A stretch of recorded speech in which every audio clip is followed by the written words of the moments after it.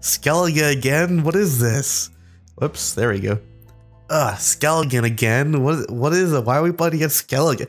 Skellige is all that I play up against. But anyway, so here we go. So we're going up against a pretty discardy brand. I went first in this round, so I played out my Crones. I've explained this before, but this allows me to thin the cards on my deck while at the same time allowing me to have a big strength total to allow me to play more flexible plays like Hounds. Now, in this particular situation, like playing the Crones is pretty much necessary because he played out the super high tempo play. And I'm not sure if he actually did that because he was going to do that anyway, or if because he wanted to apply the pressure on me, but otherwise, I mean, but still. So I guess I'm not really sure what the deck lists of the current like popular veteran brand decks are, but I'm not really sure they run skirmishers. So I don't really remember what's in stock with this video, but it's one that I highlighted. So here we go. Okay, so he passes here. This is kind of just like a big. Okay, so there's like a whole lot of nothing going on here. It's kind of let's take the step. One, I played out Crones because it's a high tempo play and it allows me to deck thin. Why did I do that? Because I'm going first in this round and I generally want to play reactively, which means they're low tempo plays. And by doing this allows me to allow him to play out a unit for me to aim my Frost out. So that playing out Crones first is a really good play if you're going first. And allows you to not necessarily flip the coin, but basically flip the coin in a sense. You're still disadvantageous, but you lessen the burden of going first. Okay, number two. Why did I play out the Hound? I played out the Hound because I knew I had some this buffer to allow me to play low tempo options home with the Hound. Also, I set up my Frost to start ticking. 3. Why did I play out Eredin instead of one of my other cards? I played out Eredin because I knew I wanted a high tempo play and stay above him. I also wanted my weather to tick as much as possible. Also, 4, I wanted to pick Wild on Hound, Rider because I wanted one to be in my discard pile because I wanted a target for Sly Lizard, which will allow me to pull him out from my deck. Another option could have been Eredin into Navigator into another Wild Hound and place the second weather here, but that kind of runs the potential Gremist into just clearing 2 of these. And also I already have a Wild Hound in my hand. I would have played that instead, but instead I went for the side tempo play and forced him to pass on my terms. I didn't really expect him to pass there, but I guess he didn't really have any good plays. So this is kind of a trouble situation, right? He has one card here. I can't just dry pass, but that's the beauty of spies. I have a spy. We'll play out the spy.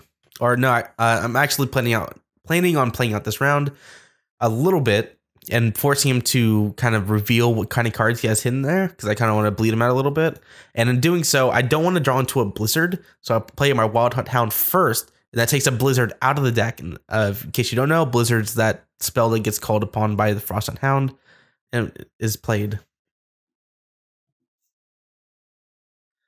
And when I eventually play my spy, it will be less likely to draw into a Blizzard, which is what I don't want. I don't want a dead card Blizzard in my hand. And also this gives me the opportunity to pull a card to that row. So it's almost like a Drowner in that sense, which can be really helpful. He's like avoiding my Frost rows. And there we go. Now that I have a target to hit with my Frightener, because keep in mind, this is a 2-part card. It not only allows me to draw a card, it also lets me pull a card to that row. Now, this Frost is pretty much always going to be ticking.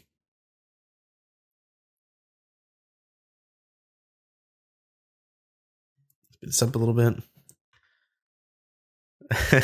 I just remembered, like, the ending to this game is really wild. Okay. So I Sly Lizard my second Wild Hunt Hound. I know he can't get away. He cannot pass because I already have 1 round on him. He would just lose, which means I can force as much weather on him as I possibly want. Now, of course, he probably has a Gremist. There it is. They always have Gremist. Now I'm going to play out my second Wild Frost, White Frost. And I'm making sure not to play it on the range row or the siege row, because if I kill the Gremist, he could Sig Refret or restore it. And I want to avoid that as much as possible. And anyway, the ranged and melee row have better targets hit anyway. So this is really good. Not only am I like forcing out his weather clear with that grimace, but I'm also getting value out of my numerous frosts, because it's not a very uncommon situation. And I steal away his grimace for some reason. I guess I didn't want him to decoy it. I also didn't want it to die. I don't know. Just whatever. It's not uncommon to have wasted frost, and to have frost actually hit targets and are creating pressure is really nice. This could have been really troublesome if Grimace had died, because then he could have moved it to his graveyard and then revived it or restored it or whatever. He moves out Wild Hunt Rider. This is a really like smart heads up play by him, because he doesn't allow me to Sly Lizard it anymore. And if you're playing like Donar Hinder, that's his name. And this guy's name is Karen there. Okay. Like if you're playing up against this kind of deck that runs Sly Lizard, you should use Graveyard Hate to get rid of cards out of their graveyard, so they can't bring it back with Sly Lizard, or they can't deal with it with Sly Lizard. Now knowing he does not have a Grimace and he has no way of accessing Grimace at all, I can safely use my third weather here, because I know he has no way of dealing with this.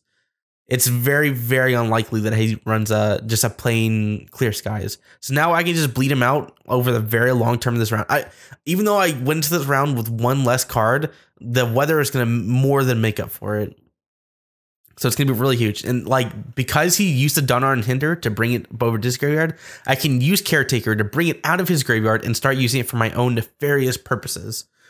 And he's going to go ahead and just use a figurine. Okay, whatever. But at the same time, I don't actually have a whole lot of cards here to play, right? Not only does he have more cards, but my cards that I have left are less useful than his cards are going to be. I have one dead card in the card he gave me with Operator, and I have one dead card Lizard, because he used Donar and Hinder to take it away from my graveyard. I could have used my Lizard earlier, but I really was not expecting Donar and Hinder. Like, nobody runs Donar and Hinder anymore. So it's really unusual. So that's pretty much my last play. Anything past here is just going to be bleeding him out. I would have loved to use both my two cards to keep bleeding him out with weather, but unfortunately the cards that I have left are just bad. So what I can do is just use this last card here, and I have to be careful of a hero pass, by the way. But I'm not afraid of that in this situation, because my Frost is going to be doing 6 damage a turn, so he can't hero pass. Which is to say, he can't just pass on me and force me to overplay a card and not actually be able to win the round. So I got him to play out his second Pirate Captain. That's really big. So playing out my basically worthless card here, he had to play out his second Pirate Captain, which was 15 strength. Now I would never play this last card, this last dead card, because it would not get me above his strength total, and he'd just be able to pass, even with all that beautiful Frost ticking down. It's really sad to not be able to get more value out of that Frost, but whatever. Get rid of the Sly Lizard because I had no value out of it. Now this is so bad, right?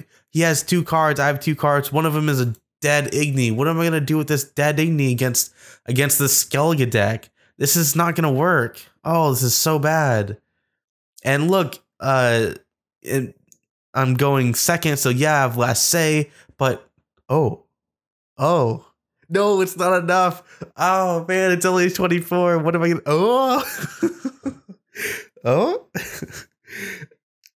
And I was just like, oh, my God, saved. That was so lucky.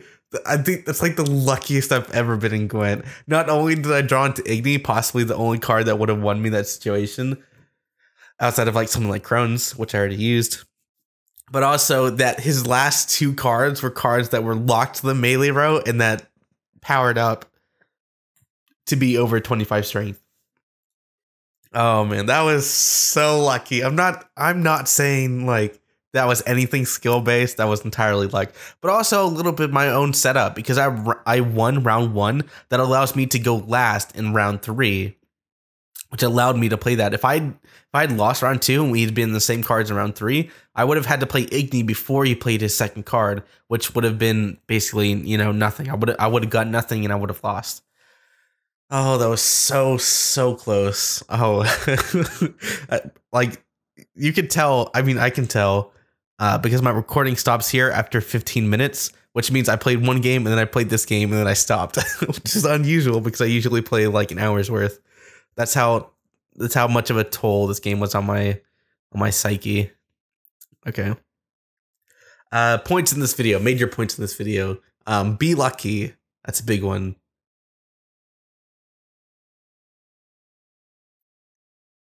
2, play a little bit more about playing around Gremist. If I'd killed his Gremist, he could have revived it potentially. I knew that the last card that I had, he doesn't know what my very last card was, but he knew I had a Pirate Captain, and I can play that Pirate Captain out to force him to play out his one, which is significantly more valuable than my own.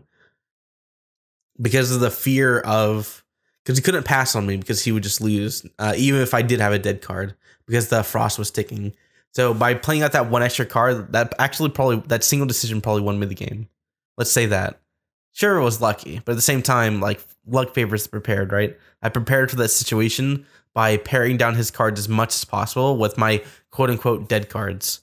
And that's the glorious thing about Frost and Frost Eredin, is that you can play mind games and like rely on like these other factors of the game as opposed to just relying on like brute strength. But anyway, that's for another time. Thanks for watching.